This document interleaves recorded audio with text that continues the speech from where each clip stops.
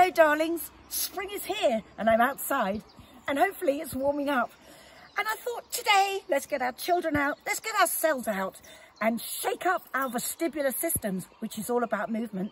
Pump some blood and oxygen to the brain, which helps us with focus, productivity, concentration and attention. And also dopamine from the gut into the brain, because we're going to tip ourselves upside down. You have to go outside and find a tree. This is one in my garden. It's a bay tree. Pan out, Ollie, pan out. Here's the tree.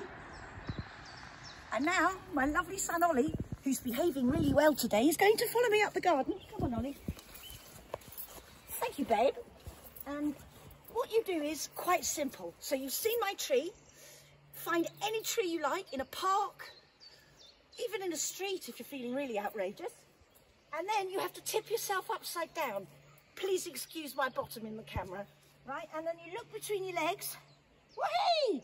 And if you can see the top of the tree, that means you are as far away from the tree as it is high.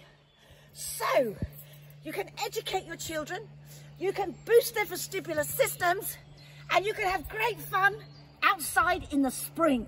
My son is laughing at me, so it's time to go. And I will see you soon. Have a lovely week, darlings.